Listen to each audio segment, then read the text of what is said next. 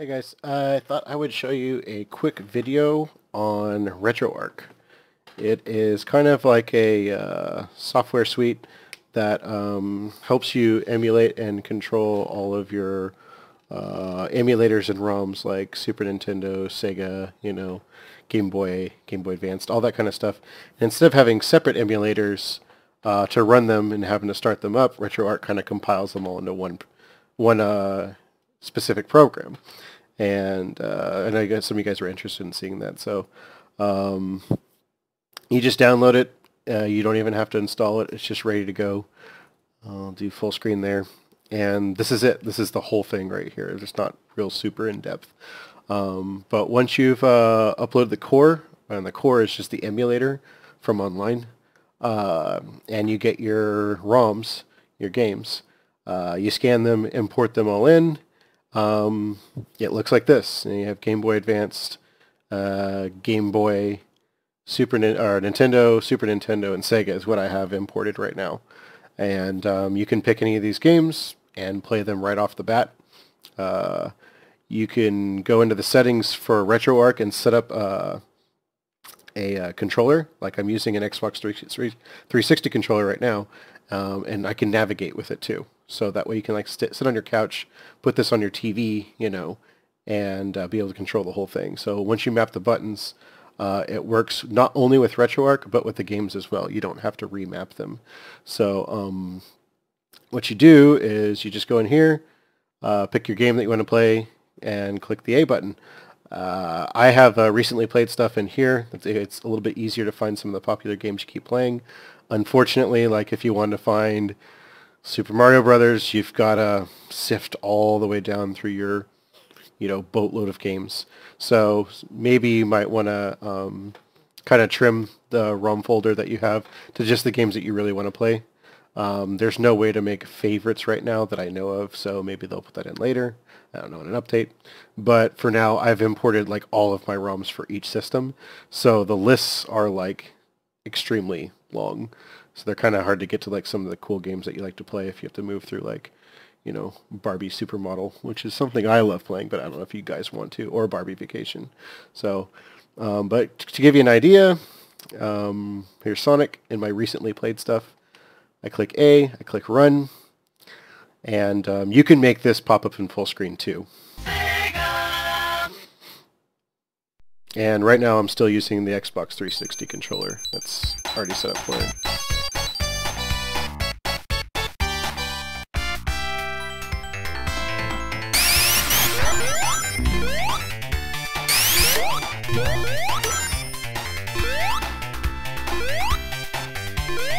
It works as it should.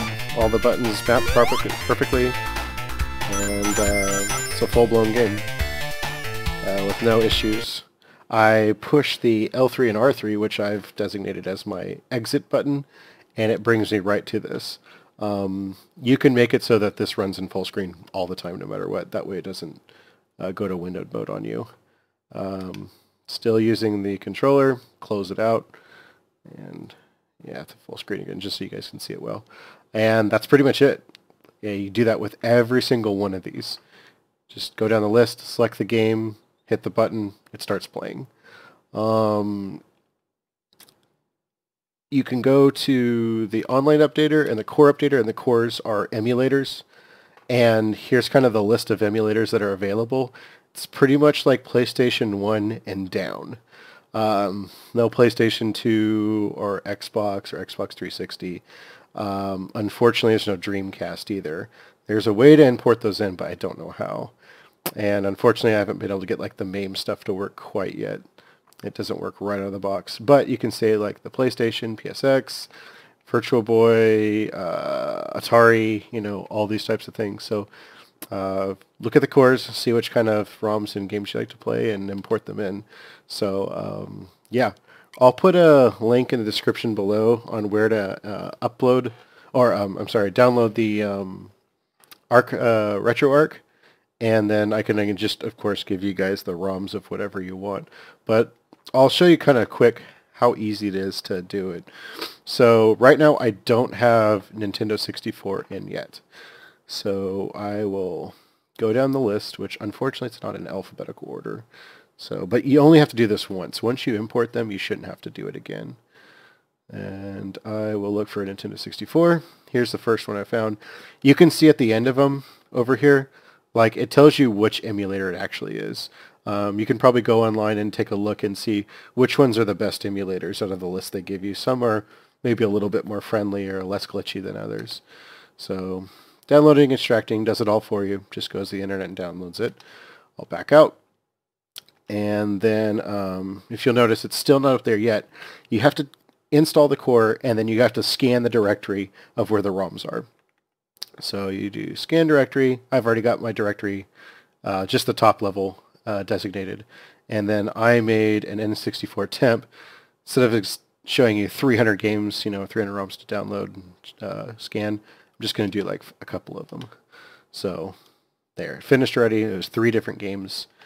And now when I back out, N64 is available.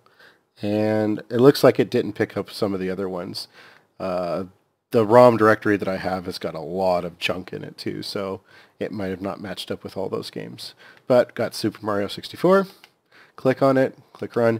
The first time you run a game, it'll ask you which emulator you want to run. That's because you can have multiple ones, but once you select it one time, it should be good to go.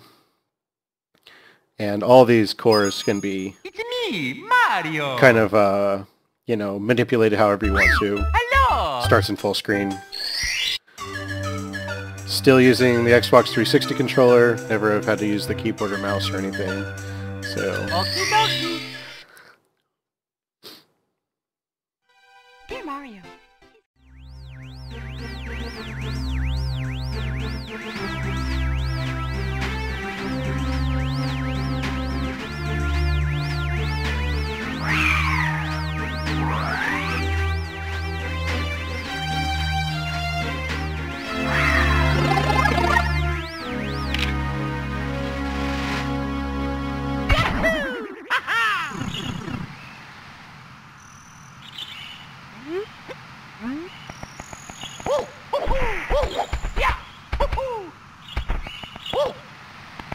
And of course it plays just as it should. Oh yeah, doing the flip. Yeah.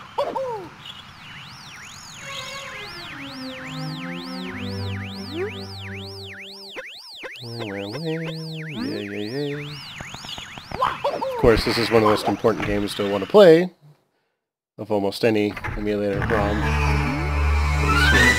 So, sit here and play this for another 4 hours. Just like I'm going to be doing right now while recording and making a video for you.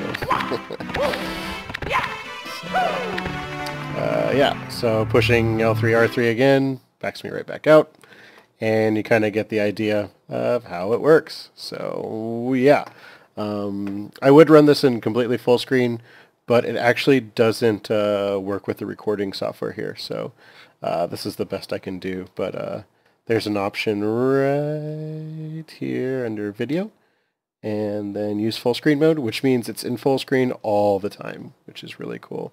Tons of other things you can manipulate and screw with to make it probably break, which I don't recommend doing because I have no idea what these things do either, but yeah, so give me a thumbs up if you like this video. Give me a thumbs down if you're a jerk, because I went through the time to put this together and everything. But yeah, if you think you'll like it, I can try to give you a how-to video from my side of like how to do some of the stuff and everything, like how to do the initial setup maybe. But yeah, okay, cool. Thanks, guys.